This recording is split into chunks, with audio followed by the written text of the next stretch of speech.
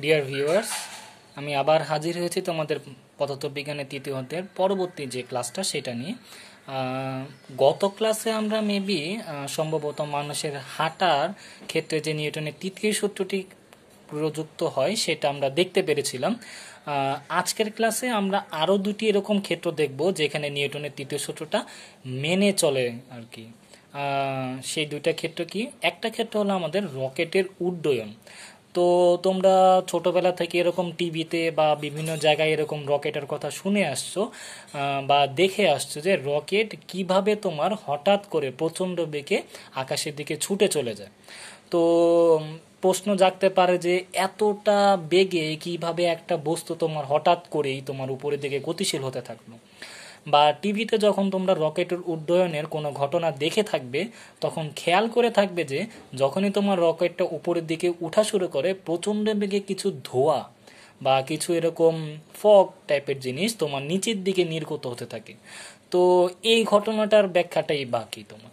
তো এই সম্পূর্ণ ঘটনাটা যদি আমরা ব্যাখ্যা করে ফেলতে পারি তাহলে আমরা অবশ্যই বুঝে যাব যে নিউটনের তৃতীয় সূত্রটা কিভাবে রকেটের উড্ডয়নে কাজে লাগছে। আচ্ছা, রকেটের উড্ডয়নের জন্য আমাকে বোঝা লাগবে যে রকেটের কিছু জিনিস আর কি। কিছু জিনিস বলতে কীরকম, যে রকেটের অনেকগুলা ভাগ থাকে, তার মধ্যে একদম শেষের দিকে বা একেবারে নিচের দিকে এমন একটা অংশ থাকে যেখানে অনেক বেশি পরিমাণে তোমার জ্বালানি সংরক্ষণ করা থাকে। তাহলে এখন এই জ্বালানিটা আমাদের কিভাবে কাজে লাগবে? তোমরা সবাই জানো যে মূলত জ্বালানি আমাদের কোনো কিছু গতিশীল করার জন্য কাজে লাগে। তো এই ক্ষেত্রে আমাদের রকেট গতিশীল করার জন্য জ্বালানিটা আমরা কাজে লাগাবো। তো কিভাবে কাজে লাগাবো? তো বলা হয়ে থাকে যে তোমার রকেটের যে নিচের অংশটুকু সেখানে এরকম কিছু চেম্বার থাকে বা এরকম কিছু প্রকোষ্ঠ থাকে যেখানে এই জ্বালানিগুলো আমরা সংরক্ষণ করে থাকি। এবং এখানে এমন একটা ব্যবস্থা রাখা হয় যেখানে আমরা চাইলেই বা রকেট যারা আর কি কন্ট্রোল করছে তারা চাইলেই প্রচণ্ড বেগে এই জ্বালানিগুলোকে নিচের দিকে নির্গত করতে পারে, অর্থাৎ এই জ্বালানির উপরে প্রচণ্ড একটা বল প্রয়োগ করতে পারে। তো যখন আমরা রকেট উড্ডয়নের চেষ্টা করি তখন আমরা করে থাকি কি, তখন আমরা মূলত এই যে জ্বালানি আছে এই জ্বালানির উপরে প্রচুর বেশি একটি বল বা বেশি পরিমাণের একটি বল আমরা প্রয়োগ করি জ্বালানির উপরে। যখন এই বেশি পরিমাণে বল জ্বালানির উপরে প্রয়োগ করা হয় তখন এই জ্বালানিটি নিচের দিকে প্রচণ্ড বেগে নির্গত হয়, যেটা আমরা ধোঁয়া আকারে দেখে থাকি বা ফগ আকারে দেখে থাকি। তো চিন্তা করো, এই যে আমরা একটা বল প্রয়োগ করলাম জ্বালানির উপর, তাও অনেক বেশি পরিমাণের, তাহলে অবশ্যই যদি নিউটনের তৃতীয় সূত্র মানতে হয় তাহলে এটিকে একটি ক্রিয়া বল হিসেবে আমরা কল্পনা করতে পারি। তো অবশ্যই কি হবে, এই ক্রিয়া বলের একটি প্রতিক্রিয়া বল থাকবে। হ্যাঁ, অবশ্যই একটা প্রতিক্রিয়া বল থাকবে। যে প্রতিক্রিয়া বলটি কে দিবে? এই জ্বালানি দিবে তোমার কার উপরে? রকেটের উপরে। তো চিন্তা করো, একটা খুবই অল্প সময়ের মধ্যে আমরা এই জ্বালানির উপরে প্রচুর পরিমাণে একটা বল প্রয়োগ করছি, তাহলে এর প্রতিক্রিয়াটি কি অনেক বেশি পরিমাণের একটা বল আসবে যা কার উপরে প্রযুক্ত হবে? রকেটের উপরে প্রযুক্ত হবে। তো দেখবা যে এই রকেটটা এই জন্যই হঠাৎ করে তোমার প্রচণ্ড বেগে উপরের দিকে ধাবমান হয়। এখন উপরের দিকে কেন ধাবমান হবে? কারণ দেখো যে ক্রিয়া বলটা যখন আমরা জ্বালানির উপর প্রয়োগ করছি জ্বালানিটি আমাদের কি হচ্ছে? নিচের দিকে নির্গত হচ্ছে। তাহলে অবশ্যই জ্বালানির ক্রিয়া বলের দিকটা কোন দিকে? নিচের দিকে। তাহলে এখন প্রতিক্রিয়া বলের দিকটা অবশ্যই কোন দিকে হওয়ার কথা? ক্রিয়া বলের বিপরীত দিকে হওয়ার কথা, যেটা কি আমাদের উপরের দিক। যার কারণে দেখা যায় যে রকেটটি খুব বেশি পরিমাণের একটা বল উপরের দিকে অনুভব করে এবং উপরের দিকে তোমার গতিশীল হয়।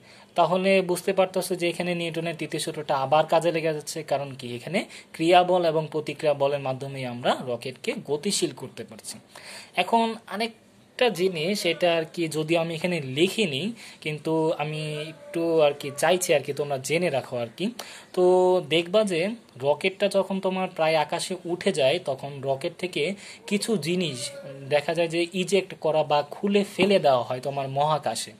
তো এই জিনিসটা কেন করা হয়? তো এই জিনিসটা করা হয় রকেটটাকে একটি নির্দিষ্ট দিকে গতিশীল রাখার জন্য।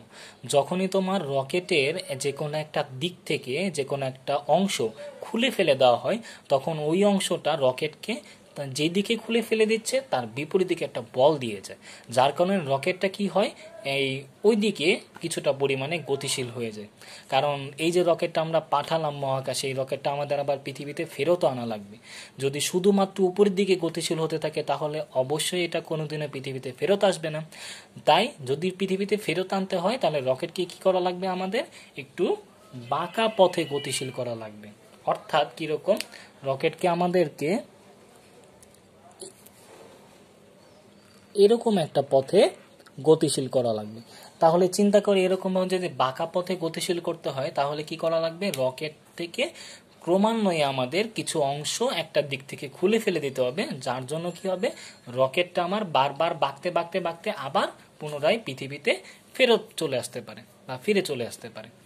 ঠিক আছে, তো এখানে নিউটনের তৃতীয় সূত্রটাই কাজে লাগে। কারণ তুমি চিন্তা করো, ওই যে অংশটা তুমি খুলে ফেলে দিচ্ছ তাকে তুমি একটা বল দিচ্ছ, সে তো তোমার একটা প্রতিক্রিয়া বল আবার রকেটের উপরে দিয়ে যাচ্ছে, যার কারণে রকেটটা তোমার ওইদিকে গতিশীল হতে পারছে বা একটা বল অনুভব করতে পারছে। ঠিক আছে, আচ্ছা, তাহলে কি দেখা গেল, রকেটের সম্পূর্ণ গতিপথটাই নিউটনের তৃতীয় সূত্রটা মেনে চলছে। আচ্ছা, এর পরের উদাহরণটাতে আমরা চলে যাই। পরের উদাহরণটা তোমরা নিউটনের তৃতীয় সূত্র পড়ার সময় দেখবা যে কিছুটা হালকা পরিমাণে ব্যাখ্যা করা হয়েছিল। তো আমি এটাকে একটু পুনরায় একটু ব্যাখ্যা করার চেষ্টা করি, কারণ আমার কেন জানি মনে হয়েছিল ওটা খুবই একটু তাড়াহুড়োর একটা ব্যাখ্যা ছিল, যে ব্যাখ্যাটা হয়তো বা কারো কারো বোধগম্য নাও হয়ে থাকতে পারে, আর সম্পূর্ণভাবে ওইখানে নাও বুঝে থাকতে পারো যে নিউটনের তৃতীয় সূত্রটা কিভাবে কাজে লাগছে। তো এই জিনিসের ব্যাখ্যাটা আমি এখানে করে দিচ্ছি আর কি, তোমরা আরেকবার একটু দেখে নাও। যদি কেউ বোর ফিল করে থাকো তাও দেখতে পারো, দেখো সমস্যা নেই, বুঝতে পারবো, আবার বুঝতে কোনো সমস্যা নেই। আচ্ছা, তাহলে এখানে কিভাবে আমাদের কাজে লাগাচ্ছে। আচ্ছা, যখন আমরা বন্দুক থেকে গুলি ছোড়ার চেষ্টা করি সবার প্রথমে খেয়াল করে থাকবে যে গুলি এবং বন্দুক দুটিই তোমার স্থির অবস্থায় থাকবে। তাহলে স্থির অবস্থায় থাকার মানে কি, গুলিটা বন্দুকের ভিতরে স্থির থাকে এবং বন্দুকটা যে কোনো একজনের হাতে তোমার স্থির অবস্থায় আছে। তো যখন আমরা গুলি চালানোর চেষ্টা করি তখন আমরা করি কি, সবার প্রথমে ট্রিগার নামে একটা জিনিস থাকে বন্দুকের ওই একটা অংশে, যেটা আমরা প্রেস করি বা ট্রিগারে আমরা চাপ প্রয়োগ করি বা বল প্রয়োগ করি।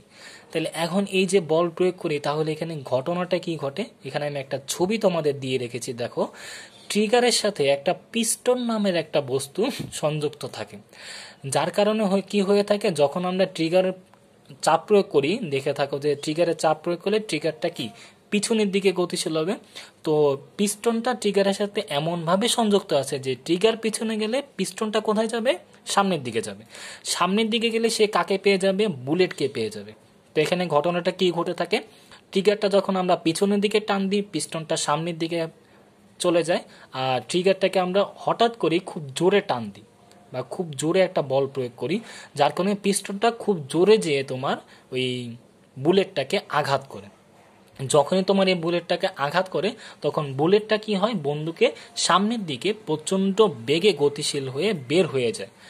তাহলে এখানে একটা জিনিস খেয়াল করে থাকো, পিস্টন যেটা কি বন্দুকের একটা অংশ, এই পিস্টনটা তোমার বুলেটের উপরে প্রচণ্ড একটা বল প্রয়োগ করলো বা বলা যায় যে ক্রিয়া বল প্রয়োগ করলো।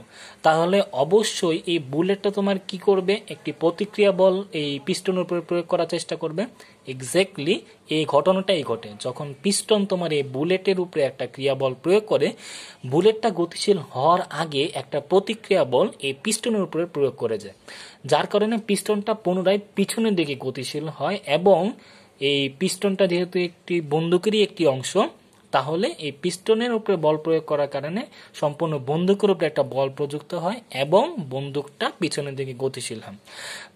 আমি জানি যে এটা এখন পর্যন্ত কারো সৌভাগ্য বা দুর্ভাগ্য যেটাই বলো, যে বন্দুকের গুলি চালানো তোমরা সুযোগ পাও নাই। আসলে এই সুযোগটা আমরাও পাই নাই বা আমরা কেউই পাই নাই। এটা যদি কোনো একটা আর্ম ফোর্সে বা এরকম ফোর্সের কোনো একটা অংশের অন্তর্ভুক্ত হয়ে থাকে তাহলে এই সুযোগটা হয়তো বা জীবনে কোনো এক সময় পাবা। যখনই পাবা না কেন তখন দেখবা যে যখনই তোমরা কোনো একটা বন্দুক থেকে গুলি ছোড়ার চেষ্টা করো, দেখবা যে খুব জোরে একটা ধাক্কা তোমার পিছনের দিকে অনুভব করা যায়। এটা হ্যান্ডগান ধরো বা পিস্তল এগুলোর ক্ষেত্রে হয়তো বা খুব বেশি না, কিন্তু যেগুলো বড় রাইফেল সেগুলোর ক্ষেত্রে অনেক বেশি ধাক্কা অনুভব করা যায়। এবং এই ধাক্কাটাই তোমার অ্যাকচুয়ালি আমাদের এই বন্দুকের উপরে প্রযুক্ত প্রতিক্রিয়া বল। আচ্ছা, তো একটা জিনিস আমি এখানে বলে রাখি, হয়তো বা কেউ কেউ খেয়াল করেছো বা কেউ কেউ খেয়াল করো নাই, তো যেটাই হোক আমি বলে রাখতেছি। এই যে আমরা তিনটা ঘটনা দেখলাম, নিউটনের ক্রিয়া এবং প্রতিক্রিয়া বল, এই জিনিসটা কি খেয়াল করেছো যে ক্রিয়া বল এবং প্রতিক্রিয়া বল একই সময় প্রযুক্ত হচ্ছে? এবং এর থেকেও বড় জিনিস, ক্রিয়া বলটা তোমার সবসময় যার উপরে কাজ করছে, প্রতিক্রিয়া বল অপর একটা বস্তুর উপরে কাজ করছে। তার মানে কি দাঁড়ালো যে ক্রিয়া বল আর প্রতিক্রিয়া বল কোনো সময় তোমার একই বস্তুর উপরে কাজ করে না। এই জিনিসটা মেবি আমি যখন ক্লাসে পড়াচ্ছিলাম সাম্যবল বা অসাম্যবল, সেখানে আমি বলেছিলাম, তখন একজনের প্রশ্নের উত্তর আমি বলেছিলাম যে ক্রিয়া বল আর প্রতিক্রিয়া বল কখনোই সাম্যাবস্থা সৃষ্টি করতে পারে না। কারণ কি? কারণ হলো সাম্যাবস্থা সৃষ্টি করার জন্য ক্রিয়া বল প্রতিক্রিয়া বল অবশ্যই একটা বস্তুর উপর প্রযুক্ত হওয়া লাগবে। কিন্তু আমরা এখানে কি দেখলাম, ক্রিয়া বল যদি বুলেটের উপরে প্রযুক্ত হয়, প্রতিক্রিয়া বলটা বন্দুকের উপরে প্রযুক্ত হচ্ছে। তার মানে কি, দুইটাই ভিন্ন ভিন্ন বস্তুর উপরে কাজ করছে। তার মানে এই দাঁড়ালো ক্রিয়া বল আর প্রতিক্রিয়া বল কোনোদিনও সাম্যাবস্থা সৃষ্টি করতে পারবে না। যার অর্থ সাম্য বলের উদাহরণে কোনোদিনও আমরা ক্রিয়া বল প্রতিক্রিয়া বলের উল্লেখ করব না। আচ্ছা, যদি এই উদাহরণটা বুঝে থাকো তাহলে আমরা পরে চলে যাই। পরে কোথায় যাব? আচ্ছা, পরে আমরা চলে যাব, তোমাদের একটা সূত্রের প্রমাণ দেখানো হয়েছিল, এই যে ভরবেগের সংরক্ষণশীলতার নীতি আর গতিশক্তি সংরক্ষণশীলতার নীতি। এই দুইটা নীতিকে কাজে লাগিয়ে সংঘর্ষের জন্য প্রথম বস্তু এবং দ্বিতীয় বস্তুর দুইটা বস্তুরই শেষ বেগের ফর্মুলা ডিরাইভ করা হয়েছিল, যেটাকে V1 এবং V2 দিয়ে আর কি লেখা হয়েছিল। তো দেখো এখানে আমি কমপ্লিটলি লিখে রেখেছি আরেকবার। সেটা কি, যে দুইটা বস্তুর মধ্যে যখন সংঘর্ষ ঘটবে তখন প্রথম বস্তুর আদি বেগটা আমরা U1 দিয়ে ডিনোট করলাম, শেষ বেগটাকে V1, আর ভরটাকে আমরা ডিনোট করেছি M1 দিয়ে। আর দ্বিতীয় বস্তুর আদি বেগটাকে আমরা U2, শেষ বেগকে V2 এবং ভরটাকে M2 দিয়ে ডিনোট করার চেষ্টা করেছি। তো এখন যেহেতু তোমাদের ফর্মুলাটা ডিরাইভ করা হয়ে গিয়েছে এবং ডেরিভেশনটা আশা করি তোমরা সবাই দেখে রেখেছো, আমি শুধু এই ফর্মুলাটাকে একটু তোমাদের আবার লিখে দেখাচ্ছি আর কি। দেখো যে V1 এর ফর্মুলাটা আমি আশা করি এরকম ছিল যে M1 minus M2 into U1 plus 2M2 U2 divided by M1 plus M2। এখন এই সূত্রটা আমাদের পরবর্তী কাজের জন্য একটু ভিন্ন রূপে লেখা দরকার, যেটা আমি লেখার এখানে চেষ্টা করেছি। তো তোমরা জানো যে ভগ্নাংশের ক্ষেত্রে উপরে যদি কোনো দুইটা রাশি যোগ আকারে থাকে, তাহলে আমি মনে চাইলেই এইটাকে বিভাজিত করে লিখতে পারি। যেমন এখানে M1 minus M2 U1 divided by M1 plus M2 plus twice M2 U2 divided by M1 plus M2, এইভাবে বিভাজিত করে লেখা যায়। এখন এটা যদি আমরা লিখতে পারি, U1টাকে আমি কি করছি, আরেকটু আলাদা করে লেখার চেষ্টা করেছি। মানে কি, ভরের যে অংশটুকু আছে সেটা আলাদাভাবে ভগ্নাংশে থাকলো এবং তার সাথে গুণ আকারে পাশে U1 থাকলো। আবার দেখো twice M2 R divided by M1 plus M2, এক্ষেত্রেও ভরের যে পোর্শন বা অংশটুকু সেটা আমি আলাদা করেছি আর U2টাকে গুণাকে আলাদা রেখেছি, যেটা আমাদের দেখবা পরবর্তী যে ক্ষেত্রগুলো আছে সেখানে বুঝতে সুবিধা হবে। আচ্ছা, দ্বিতীয় বস্তু শেষ বেগের ক্ষেত্রে আমি কি করেছি, একই কাজ করেছি। যে V2 ইজ ইকুয়াল টু কি লেখা ছিল, M2 minus M1 into U2 plus twice M1 U1 divided by M1 plus M2।